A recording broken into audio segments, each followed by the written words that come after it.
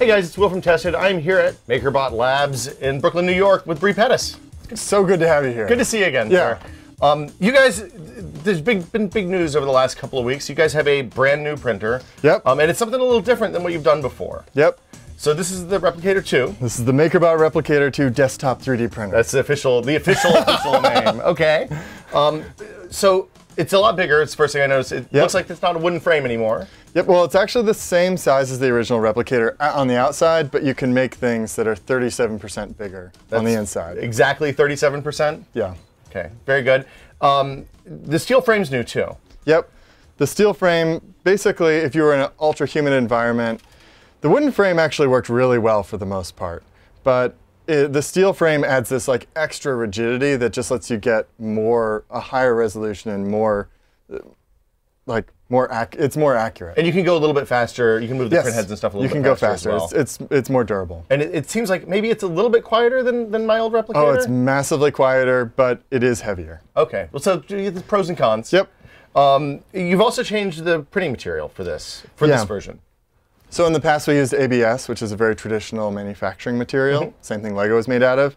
With this, we've shifted to this material called PLA, and PLA is polylactic acid, and it's a renewable bioplastic made from corn. Okay. So it smells good when you make stuff with it. Does it smell like popcorn, or what's the smell? Describe the smell. It's kind of like, you know, when you have waffles and you pour Aunt Jemima. Yeah, okay. Basically syrup. Corn syrup all over it. It's like warm corn syrup. Okay, I'll take that and go. It's sweet. So PLA has some other benefits too. I mean, I know it transitions between solid and liquid a little bit quicker. But there's other big benefits to using PLA, I know. It really improves dimensional stability. So because it doesn't expand as much when it heats up, it doesn't contract as much when it cools. So you have less cracking, less warping, less peeling, and it just sticks amazingly well to the build platform, so you don't get things getting knocked off. And that's why you're not doing a heated build platform on this version of the MakerBot. Yeah, you don't need one. So that heated build platform was significant power draw. So we actually shifted from a massive power supply to like a smaller, so large don't power have a supply. giant Xbox-sized power supply back there anymore. And that was also the thing that took a long time to heat up on my MakerBot. It just takes like a couple minutes, like 3 minutes or less to warm this thing up and get it going. Whereas it used to take like maybe 10 minutes. Yeah. Yeah. It seems like a pretty big improvement. The print head's more or less the same from the previous versions, though, right? The print head is basically the same because PLA cools. It cools slower. Interestingly. We added a little fan to the side here that blows over the actual object as you're making it to have it cool down faster. Oh, so it goes from 200 degrees Celsius to room temperature? Much faster. Okay. So that way if you're making small things, it doesn't stay all goopy. It cools down and becomes much more solid. And you don't have those splits where it breaks in between layers if you have a bad connection. Yes. Very good. So in terms of like, we just fell in love with PLA. And the problem before was that you really had to dial it in, and with this we've been able to dial it in, and it just works. Like we literally took the first 10 off the line and installed them in our retail store, and we had an engineer there just in case anything went wrong. And after like 4 or 5 hours, he's like, "Can I go back to work? Like they're all working fine and there's no problems." I know you guys have kind of shifted from having a lot of custom build profiles and stuff like that for people who've used the MakerBot. You know that sometimes you have to adjust things like infill and shell density and that kind of stuff. It seems like now there's more of a focus on repeatability. Right. So before it was kind of like having a hot rod. You had to spend your weekends under the hood, tuning things up. Tightening up nut slots. Yeah, or adjusting the carburetor, like, and now we've got it. This is more like we went from like a hot rod to like a Honda type of approach, where you just get in, you turn the key, and you know it's going to work. 200,000 miles. Yeah. The other big shift that's happened here is that in addition from being kind of a kit, this is more of a consumer product now. I mean, you guys have a retail store that we went and saw yesterday. There's a lot of cool MakerBot printed stuff in there. What's it been like transitioning from like a hobbyist kind of, I don't want to say hobbyist because that's not fair. You guys have been doing this as a business for a long time now. Right. But like almost like a garage project into a functioning business. Yeah, I mean, our core group with the wooden machines was programmers and tinkerers and hobbyists, and now we've shifted into a machine that people who like have AutoCAD, SolidWorks, or SketchUp can just put on their desk and just start creating things. They don't have to. It's less about creating the technology, creating the machine, and more about what you can make with the machine. Like a lot of our audience are makers, and they're people who have built things that they think are awesome, and they want to figure out how they can, make them into a business so they can quit their crappy day job or whatever. Let me give some advice to people who are. I would love advice. Let's say you have an idea for a consumer product. Like let's say you have a phone and you've figured out how to attach like a razor, like an electrical razor to it, right? And just as eminently practical device. And you're like, okay, I've got something. And I think that the things that you want to do right away is you want to share as much as possible and see if there's actually people who want to shave while talking on the phone. And so how do you go about that? I mean, do you start posting on message boards? Do you build some prototypes and give them to friends and see how they use them? I think that's what we did. We built some prototypes, we got them to almost work, and then we were like, people will buy these if we make them. And we totally underestimated how much people wanted them. We made 20 and we thought that would be enough for months. And instead it was enough for like 2 weeks. And people bought them because there wasn't a similarly priced way for them to experiment with 3D printing, or even like G-code kind of CC CAM stuff. Yeah, so there was the RepRap project, which we had been involved in, which is a project that's primarily focused on making 3D printers that can make 3D printers. Mm-hmm. But we wanted a 3D printer that just worked. What I wish had been around when we started MakerBot was Kickstarter, because we would have then been, instead of going to investors and spending time getting seed investment, we could have just gone to Kickstarter, seen if people liked it, and not given away equity to get the money we needed to start the business. Well, and you get things like the ability to do pre-sale, so you can do massive batch purchases of things that are much cheaper at volume than they are when you buy 50 or 100 of them. I think the other thing that people don't do when they start a company is they don't properly think about the multiplier that they should add to their costs. So bill of materials, you should really, if you want to have distributors, you want to get like a 2.6 multiplier on your bill of materials and your costs, so that you can cover everything else. So you're saying you want your cost, you want the final sale price to whoever you're selling to, whether it's distributors or end users, to be 2.6 times that cost. And that's so that you can have like a 40% margin or 50% margin in your. If you give a distributor 40% margin, and you want a 40% margin yourself, if you want to share the glory with the distributor, the 2.6 multiplier is how you get there. Okay. But you can also use things like Shopify and kind of, there's a lot of online storefronts that will do distribution and stuff for you as well. Probably not with something like this, because it's a little bit of a tricky thing to ship. But that stuff helps ease the path as well, right? Yeah, and then you just have to be on email and the phone all the time. Like the first 2 years, I spent like between like 2 and 10 hours a day, just like helping people get their machines working. How many Cupcake and Thing-o-matic kits did you personally ship out? You know, when we started, let's see, I think Cupcakes and Thing-o-matics add up to about 7,500 machines in the wild. Wow. So when you think that like each of those required between 0 and 10 hours of customer support, you can start like pulling your hair out really quickly. Because it's not like you had a call center in someplace in the Far East answering calls about MakerBot. No. You guys answered all those emails. Yeah. So, yeah, lots of emails. Like I think when you start a business, people aren't prepared to pack and ship. Like you have to love to pack and ship if you're going to start a business. You have to just want to like figure out how to get the best deal from FedEx and UPS. You have to figure out how you want to get how you want to be most efficient with the box and what you put in the box and how quickly you can put things in the box. I think it's kind of like people who like do like triathlons and then have to switch from like swimming to running, or from running to swimming. Put the bike shoes on, They have to like, as they're like switching from running to swimming, they're like they're taking their clothes off as they jump before they jump in the water, so they don't stop and then spend 10 minutes getting ready for swimming and jump in. Like there's a whole like optimization of the process that you just have to like, you have to love thinking about that. So are you one of those guys when you open something new, you kind of figure out how the packaging works and you're like, it's like a ooh, this is how they have the shrink wrap. Like look where they have the seams on the shrink wrap. That's pretty good. Like all that kind of stuff. Yeah. Very good. So anything else you want to share for budding I mean, and I guess part of it is figuring out how big the market for your device is. That's right. So, and you got to be careful because sometimes your friends will be really enthusiastic about something. It's worth trying out, even putting it on Etsy or eBay or something like that, where you can just sell small batches of something. Yes. To kind of see.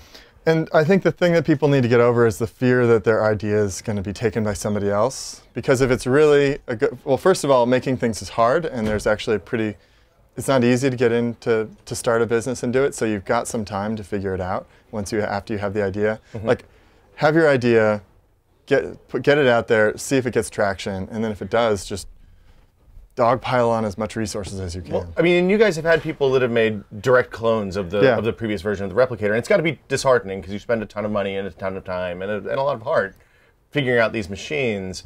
You said something at XO a few weeks ago that you can either chase down the people who are copying your stuff, or you can just move on and make the next best thing. That's right. And I thought that was, I think that's very true. You know, we've got people like there's a guy named W.J. Steele who has a cupcake, and he really modified it enough that finally he decided to just remake the whole machine, and he's actually got a Kickstarter right now for his UltraBot, that's cool. He took the cupcake and evolved it and came out with something new. That's innovative. That's exciting. That's adding to the community. Fork, don't clone. Yeah, but when you type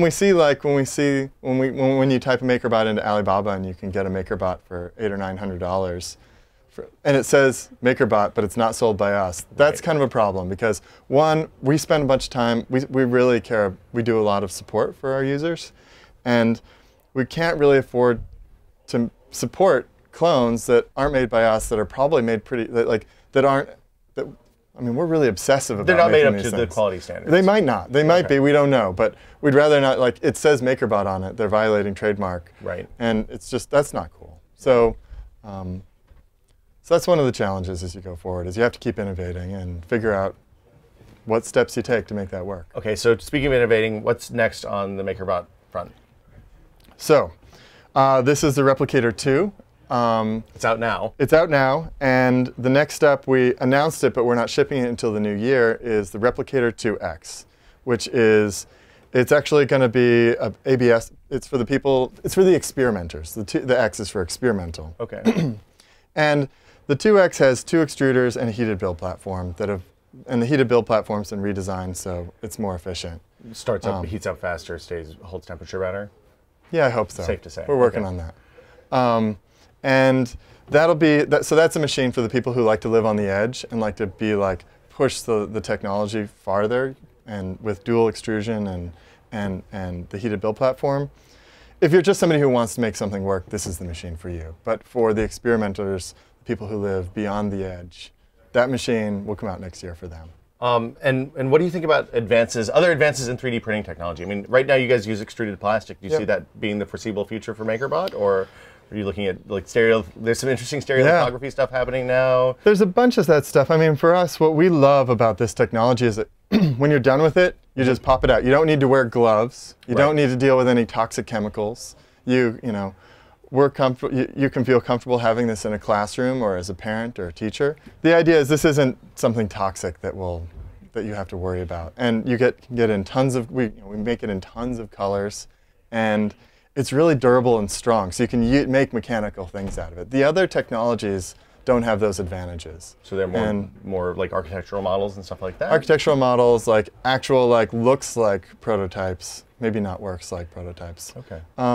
To be honest, I haven't spent a lot of time with that technology because it just hasn't been available. Well, it's been really expensive up until this point. Yeah, and just the fact that the goo stuff, we need to explore that before we get excited about it. Okay, cool. Well, thank you so much for your time, Bre. Always a pleasure talking to you, and really excited that the new MakerBot's coming out. This Replicator 2 looks great. You know, have you tested every MakerBot? We built all of them, yeah, or so tested all of them. Cupcake, thing-o-matic, Replicator.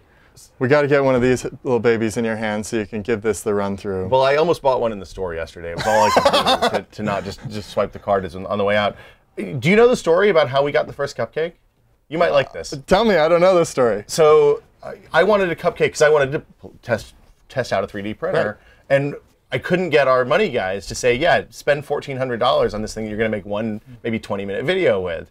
So I said, well, okay, there's this whole big database of 3D models on the internet that these guys have made called Thingiverse. What if I download one of those every week and we print a different thing every week and we time lapse and we make kind of a silly video out of it? So Those are awesome Then you get videos. 50 videos instead of just one. You're like, well, $1,500 divided by 50. Yeah, okay, that works. We can do that. So that was the dawn of the print the mystery object. You know, one of the things I love is when people get them either as a group or as a, like, that's so creative. And like groups get them, people do, like, I mean, there's this thing that I just heard about that. So NASA is our biggest customer, which is just like, that's awesome. So what are they using them for? It's so cool. So there's a room at NASA where it's filled with the really expensive 3D printers, and you have to like swipe into it, and there's people, operators, who have to use the machines for you. And then outside of that room is a bank of MakerBots. And anybody at NASA who wants to try something out can just use those. Oh, that's fantastic. So there's no, like, you just go up, jam your SD card in and print. Yes. Oh, that's super fantastic. So to me, that's like, okay, that's real innovation. That's really empowering innovation at like the, rocket science level. Like that. Oh, that's awesome. The future is looks so cool. Well, and where do you think we are on the three? Like, if you look at this, and it's tempting to compare it to like the history of PCs or phones or whatever. And I mean, or 2D printers. Exactly. Yeah. I mean, where do you think we are on the scale of from Apple II or Apple I to modern iPhone, iPad, something like that? I think there's a lot of real similarities to like this being an Apple II or a Mac moment where we've made something that's for more people than like the homebrew computing club. Than the kit people. Yeah. But I think there's a couple differences, and that's like we're living in this world of social media where people can actually do things and share them. So I think that accelerates things. And then it's a creative tool that you can share. So I don't know. I think there's something about being able to make something like this, and I mean that's huge. And then be like, oh, you like this? You can just have this. I'll make more, right? Yeah. Like that kind of experience is really just, I don't think anybody's messed with consumerism and the sort of like economy of things in the same way that the users of MakerBots are going to transform the world of things. Well, and the shift from things that are all the same. I mean, when you're talking about a 3D printer, you literally shifted from a situation where everything has to be the same, and it's easy to make a million injection molded plastic things very cheaply. But with this, the cost of making a heart that has my initials on the front versus a heart that has your initials on the front is exactly the same. Exactly. Yeah. Or completely different things that take the same time to print, I guess. Yep. Yeah. So it's really exciting. We can't wait to see what's coming next, and really excited about the Replicator. Well, we'll keep you posted. Always a pleasure. Good. We'll be back with more from Tested soon. I'm Will. Bye.